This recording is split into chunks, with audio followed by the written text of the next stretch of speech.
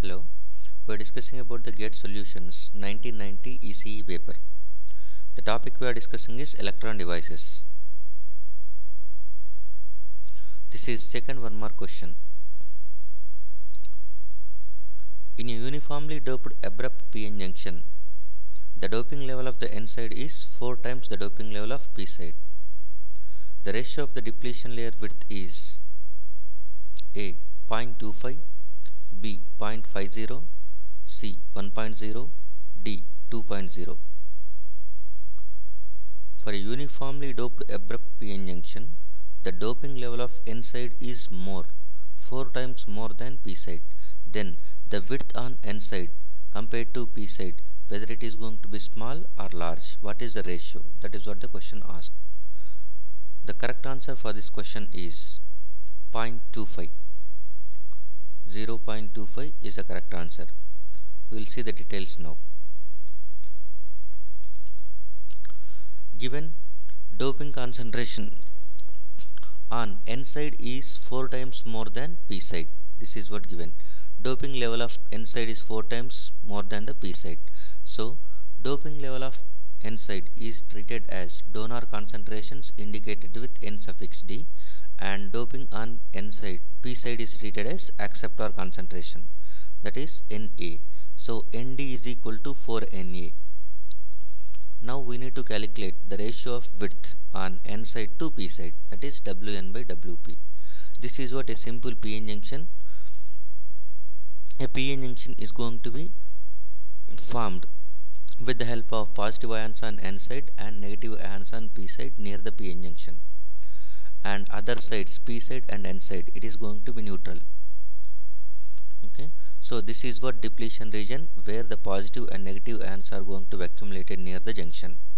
And we know that one, how many number of positive ions on n side, equal number of negative ions will be on the p side. That implies in depletion region, the number of positive ions on n side is equal to always number of negative ions on p side. So charge on n side is equal to charge on p side. That is the meaning.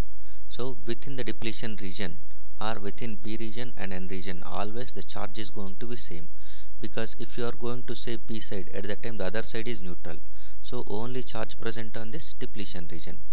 So in depletion region, charge on n side is equal to charge on p side, that is number of positive ions on n side is equal to number of negative ions on p side. Now charge, how do we calculate charge? Is nothing but charge is going to be obtained by multiplying volume on n side with volume charge density on n side. Likewise, charge on p side can be obtained by multiplying volume charge density on p side into volume of p side. So to calculate volume, we are going to check, this is the p-n junction, and this p-n junction, if you are going to be thinking in three-dimensional point of view, this is going to be the area. So this area is going to be common for n side as well as p side depletion region, so that this is common area, and to get volume, area will be multiplied by Wn. To get volume on n side, area will be multiplied by Wp to get the volume on p side. So rho v, volume charge density, that is nothing but how many number of ions you may get at most, that is Nd number of ions we will get on n side and Na number of ions we will get on p side, and each ion is going to be having a charge of q. So that volume charge will be equal to rho Vn, volume charge on n side is q times of Nd, whereas rho Vp is nothing but volume charge on p side, that is q times of Na. Volume on n side is area into Wn, volume on p side is area into Wp. So Nd into Wn is equal to Na into Wp. This is very important equation. Because of equal charge on p side and n side, we are going to get this conclusion: Nd into Wn is equal to Na into Wp. From this one we can give one conclusion. If Na is equal to Nd, that implies whenever the p-n junction is equally doped on p side and n side, then width of depletion region is going to be same on p side and n side. So if p side and n side doping concentrations are same, then width of depletion region is also same in p side as well as n side.